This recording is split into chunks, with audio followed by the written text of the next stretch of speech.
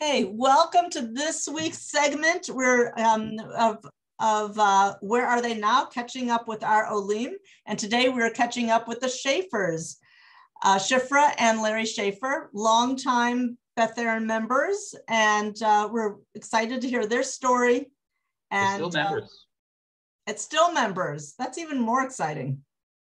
Not too many people that move away are still members, so that is unusual. Thank you. And Larry was past president, and Shifra was very involved with other shul things, and so it's really nice to see you guys again. So let's first start off and find out, how many years have you been members? I'm not going to say work, but have you been members of Beth Aaron? We became members when we moved in 1990. Wow. Okay. And when did you make Aliyah? What year did you make Aliyah? Well, interesting question. Okay. We made Aliyah 2016. I have a very simple answer. Okay. Because that's when we moved here. We moved here in 2016. But according to the government, we didn't live here until 2017. Officially. We were living here, so. Okay, I'm going to go with the 2016 because that's your answer. We'll go with that one.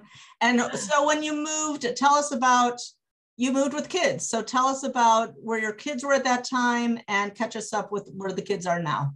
Okay, so when we moved, we had our oldest, Shalom Tzvi, who is married to Esther, originally Karp, who also has a Beth Aaron family.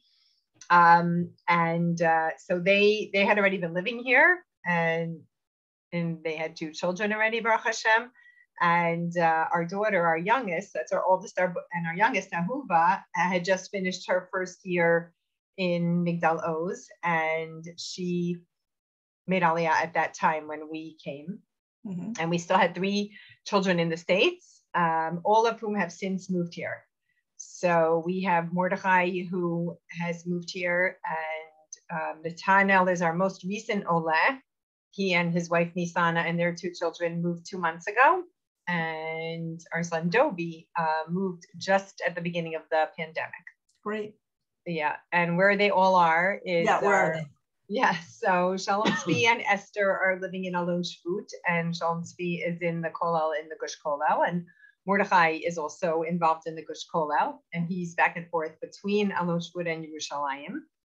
Natanel and Nisan are living in Baka, which is where we live, so they live about a 5-minute walk away from us. Dovi is currently living in Beis Yisrael. He's learning in the Mir. And Ahuva and Yoni live in Yerushalayim as well, in Baka, right upstairs from us. Right upstairs. So we are very blessed, and they have a little baby as well.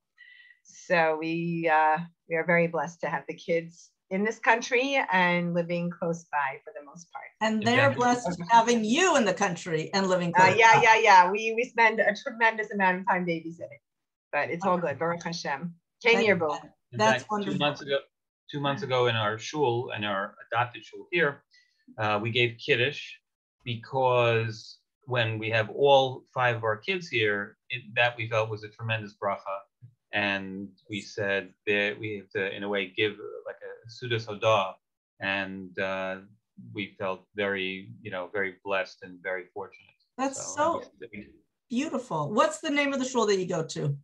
Nitzanim. Okay. I don't know, I just asked. It's a big Anglo shul. It's the major shul in Baka. Okay. How does it compare with Beth Aaron? Exactly the same. It's different. Does it have a rabbi? Does it have, No, it has a rabbi. We have a very nice rabbi, Rav Shai Finkelstein, who actually was the rabbi in Memphis, Tennessee for 16 years. He and his wife are Israeli born and bred, but they lived in the States for those years. And so he's wonderful, but nobody can ever replace Rabbi Rothwax, who and Chaviva. Rabbi and Chaviva very much. But Baruch Hashem, we do feel that we are grateful that we have community here. We have a rabbi, and Larry's on the board of Nitzanim now, so some things don't change. So surprised. It's just so unlike you, Larry. I notice as I'm speaking to you, I'm admiring your paper cut by Dina I forgot where we got it. Yes, yeah, yes. at shul dinner. I kind of recognize that. I wanted to ask you, so you were in Beit Shemesh for a while. Yeah. So let's go back to when you moved. So when you moved with some kids, other kids were there, other kids didn't come. But when you moved, you settled in Beit Shemesh. Why did you pick Beit Shemesh when you initially came? Well, Beit Shemesh was our home for many years because approximately 16 years ago, we spent the year in Israel as a family. I commuted back and forth. I remember. And at the time, Shifra's sister and family were living in Beit Shemesh, and we had developed over the course of years a good, solid friends, family and community in Beit Shemesh. Mm-hmm. A lot of Anglos who made Aliyah, and we felt very comfortable in Beit Shemesh. So Beit Shemesh was the natural place. We had purchased an apartment in Beit Shemesh, so it was the natural place to come to. And we made Aliyah to Beit Shemesh. Mm-hmm. And things were going fine, but we knew that once we were here full time, as opposed to coming here occasionally for Chagim and maybe for parts of the summer, that we needed a bigger place. So we were looking for a place, and it took a while, and we thought we had something, and it fell through. Meantime, we had sold our apartment in expectation of needing that money to pay for the that new house, and we had another possibility, and that fell through. And then we looked at each other and we said, "Oy vey, we're in trouble. Yeah. We're not going to have a place to live." So we tried to rent temporarily in Beit Shemesh. And there was a big project in Scheinfeld where we lived that was stalled. And because of that, nobody was moving. There were no rentals. It was really problematic. And it turned out that after my father was nifter, this was in 2015, he had given me some money. And through Yerusha, and I used that money to purchase an apartment that we figured eventually we would move to in Yerushalayim. Mm-hmm. And it was a good investment because we ended up moving to that apartment because we didn't have a place to live. Beautiful. So we moved there, figuring that we'd stay for a little while, and we moved back to Beit Shemesh when we found something. We spent a little time in Yerushalayim. We said, "It's a pretty good shul here, it's okay." And then, it's like met Rav Shai Finkelstein, and he spoke Hebrew fluently and he spoke English fluently, and he was a good guy. And it's like, okay, we got a shul rabbi, got a community, got a rabbi. It's Yerushalayim. Yerushalayim, Yer HaKodesh. And people say, "How do you like Yerushalayim?" I'm like, Yerushalayim, Yer HaKodesh. Yeah. It's amazing. It's absolutely a dream.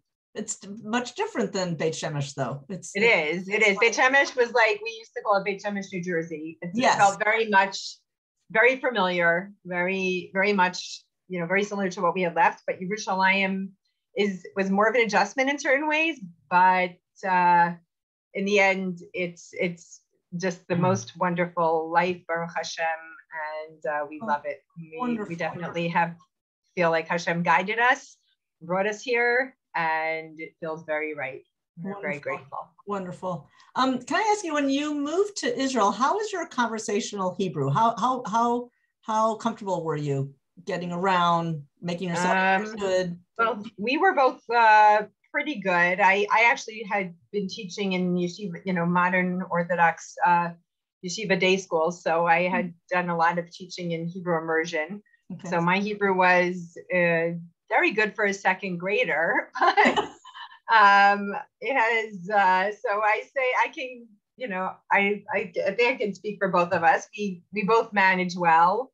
זה לא בעייתי, בעדי זה לא בעייתי. בדרך כלל אני מדבר עברית, אני למדתי לא בלימודים של בית ספר, למדתי במחנה קיץ, וגם, כן, אני בטוח שאנשים שיודעים מחנה מסד. It was a crazy camp, but they spoke Hebrew, and one of the things I picked up was Hebrew.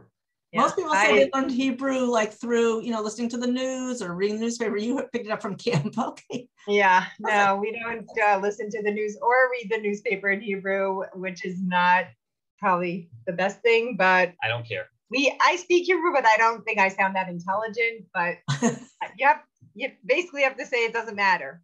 Right. As long as people get to understand you. Which we know we're immigrants. So even if we had, if you speak with the accent, it doesn't make a difference. It's fine. We're immigrants, but it's our homeland. It's like when you get here, you realize you are an immigrant, but you also know that you're home. It's an interesting combination. Yes. Like an Erev Shabbos or Erev Yontif, big signs on the bus. Shabbat Shalom, Chag Sameach, things like that. You don't exactly see that on the 167. No. Also, people put on their cars, V'ahavta l'reacha kamocha. Yeah. Just before they cut you off. You know, li lo lidaber lashon hara. There's all kinds of beautiful Hebrew sayings. I actually decided I want to start taking pictures and start a collection of inspirational psukim, like stickers on cars. It's amazing. You should. I know. All right, I'll start. That's one of my goals. I'm ready. I'm ready to start that. That's a nice hobby. I think that's a nice hobby. Yeah. I wanted to ask you. Well, you sort of kind of answered that, but so you think that your Aliyah absorption went pretty smoothly because you had a lot of things already put in place. We were very fortunate. Yeah, we were. It's not. We've seen a range of people's Aliyah integration, and we are definitely very, very fortunate to be on the side of ease as far as things go. Mm-hmm. So I mean, some of it has been our ability to understand. I'll give you an example. Somebody told me he got a text from his health fund, and I got the same text. I read the text in Hebrew, and it said to me, I'm over age 60. So it said to me that if you're, I know, okay, I'm shocking, by the way.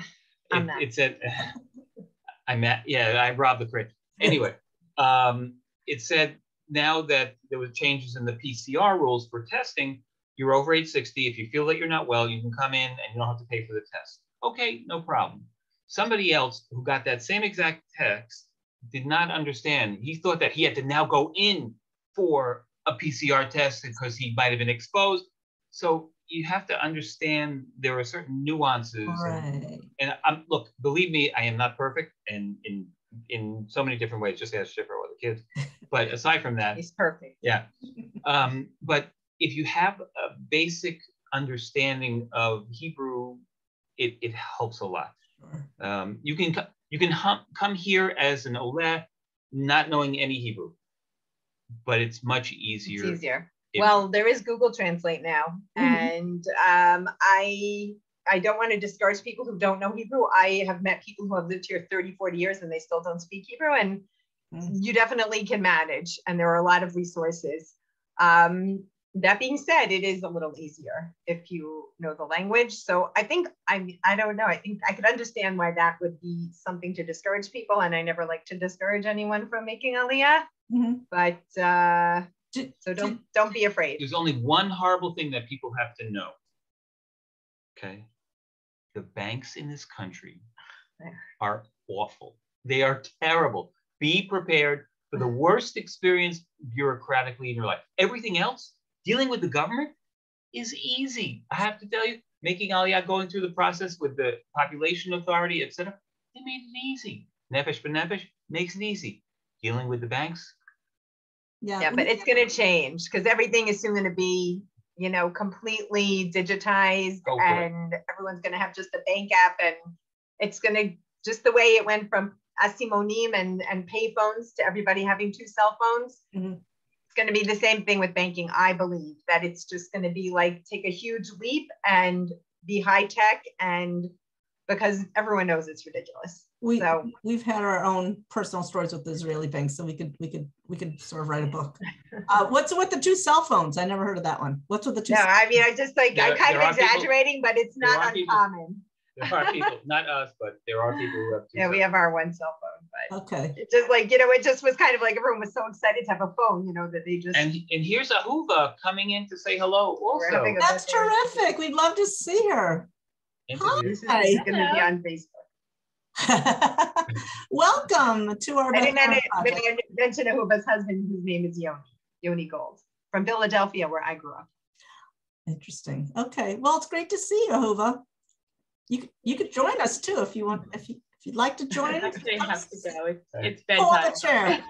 Not for her, but Bedtime for for the the little baby. But I actually would like to ask Ahuva what her take was when she was here before she was here before her for a gap year, and then she made Aliyah. Right. Yeah. So you knew you were going to be making Aliyah. You didn't make Aliyah without knowing that your parents were coming, or would you have made Aliyah? Say that again. I knew they were coming. Okay. Would you have made Aliyah even if they were not coming? I hope so. Okay, that's nice. Thank you. Nice to see you. Same here. So great to see you. Pull up a chair if you'd like to join the So conversation. she's got putting her baby she got to put her baby to sleep. She is more interesting and prettier than us, but Oh, well, we would like to see her baby too if she'd like to be shown. I don't think she's available. She's very cute. I wanted to ask you in terms of, let me see, I talked about the location, talked about your absorption. Do you have any advice for people? I mean, besides, I think Hebrew, and people have been saying that a lot, have been answering that question. I was going to ask if you did any kind of ulpan when you came. We did not. We did not. Need to. I think ulpan, unless you really are going to be immersed in Hebrew after you finish ulpan, it's kind of hard to integrate what you learn unless you really are going to use it on a regular basis. That being said, if somebody comes with very little Hebrew, I think it does give a good basic foundation. Mm-hmm. I would say don't, come. Do come. Don't be afraid of the language. Mm-hmm. That you can figure that out. Yeah. And also I feel like when even when I'm there and I start speaking with my Hebrew, and people know right away, they start answering back in English. So they do what it's not like a country they're like, no, we're only going to speak in our language. Yeah, there's so much English here, and a lot of the new words are in English. Like if you have to have a word for, I don't know, like anything that's like a new, like high tech or anything, it's right. There is, and things that had their own Hebrew word are now there's a very, very funny song called Ha'ivita Chadasha. I forgot who sings it. It is hilarious. But the idea is that the new Hebrew is half English. It's all English, yeah. But look, being here is a dream, and I understand being afraid of it, and I understand being immersed in the life of the American dream, which is not to be belittled. We had many, many wonderful years in New Jersey as a family, but and it's, with the whole pandemic and everything going on here, it's, I think, become also a little bit harder to get here. So yes, we look forward to welcoming any Beth Aaron members, anybody who's viewing this. The country needs you, the country wants you, and we will welcome you with open arms. And I don't know, the time is now, that is how I feel, but it should be b'sha'a tova. That is my bracha to anyone watching this, that you should come b'sha'a tova, in health and with your families, and come say hi. We miss you. We really do miss our friends very, very much. A couple more questions before you gave such a good ending, but I actually had a few more questions. Oh, sorry, I thought we were done. When I'll let Larry talk now. Shifra and Larry. Well, I know that Larry has been. You've been. This is work questions. So Larry, I know you've been coming back and forth to the States because we've seen you and we've been honored to have you as our guest. But Shifra, were you working? Are you working? Have you been working? What have you been doing? Yes. So I have 3 main tracks of my life. I gave up my profession, which was a first and second grade teacher in Jewish studies. Since I got here, I have been a safta, which is keeping me busy. I go to shiurim, mostly in Matan, which I love, but I also have a few chavutot. And I've been through many, many, many different volunteer jobs. My most recent plan is I'm actually getting trained as a grief counselor. Wow. So it's a very intensive training, and Bezrat Hashem, there shouldn't be a need, but I hope to volunteer and be helpful to people in their time of need. Wow, that's wonderful. Yeah. What other volunteer jobs have you? Oh, I've like worked in gown gemachs. I have worked with chayalim. I'm a dating coach. I've just done many things. I try anything and everything. And I worked for Yad Sarah in a thrift shop, which actually I was in a little video, which I did. Yad Leah. Yeah. And I have a sister named Sarah Leah, so I'm sorry for my confusion. But sadly, I had to leave that volunteer job. I loved it. It was in Beit Shemesh, and I tried to replicate it in Yerushalayim. It didn't work. And Yad Leah is an amazing organization. It is. And it does wonderful things. I saw the benefits directly here in Israel. So it's really kol hakavod. Yeah. Okay, so you sound extremely busy. And with all good things, which is really unbelievable. And Larry, you were continuing your work. Please, Dad, you'll see me in a few weeks. Okay. I mean, meaning at the end of January. Okay. But the one thing I had before the pandemic, I came in for 10 days, 10 or 11 days, and then spent a month in Israel. So it was, that type of back and forth. I've since condensed that for a lot of different reasons, as much as possible. Come in for about 5 days, and then spend about a month and a half in Israel, then come back for 5 days. In terms of timing, I'm not going to be there for the dinner. Sorry. I'm probably going to come back at the end of March, pre-Pesach. So. Well, whenever you come, we're happy to see you, and thank you. I'm sure Shifra. David's been behaving in shul, so you don't have to worry. Yeah. Well, now he doesn't stay away for Shabbos, which is a big improvement. Sure. I understand. Yeah. And I wanted to ask you about Beth Aaron now. So, are there any special memories you'd like to share?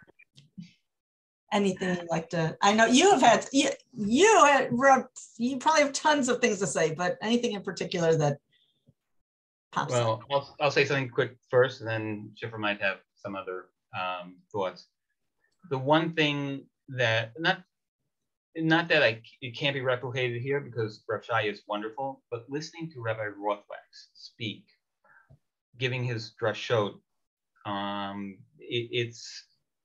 it is a remarkable quality of Beth Aaron. Yes. Rabbi Rothwax is an absolute gem. Yes.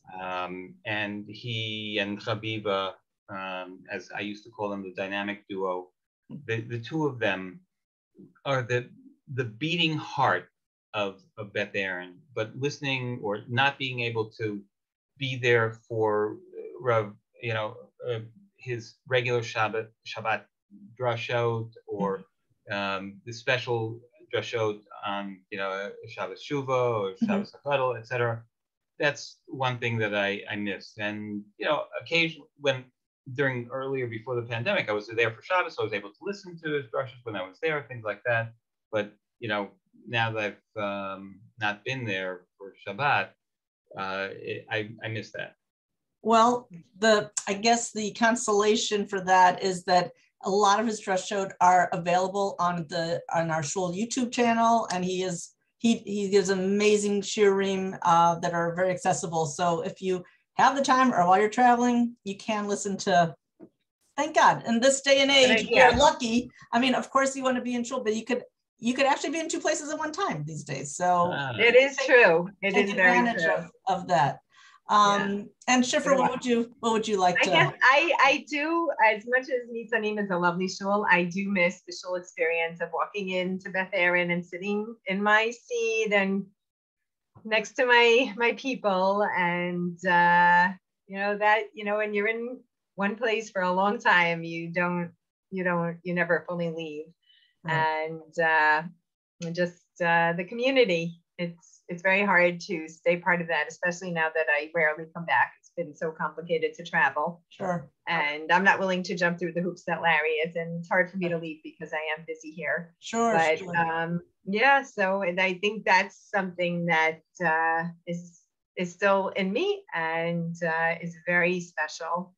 My dream is for bring that here, but Yes. Baruch Hashem, there are many Beth Aaron members here, and whenever we see anybody from Beth Aaron, it's an amazing feeling of that connection. I was going to ask you about that. My last question was, how do you still stay connected with Beth Aaron members? I mean, I know that there's a Beth Aaron, there's a WhatsApp group, and I know We that have our WhatsApp group, and there's the gap year. I don't know if you are connected with any people come, any of the kids that come. I don't know if you know. Yeah, in the last couple of years we have. peripherally, we're getting kind of old for that.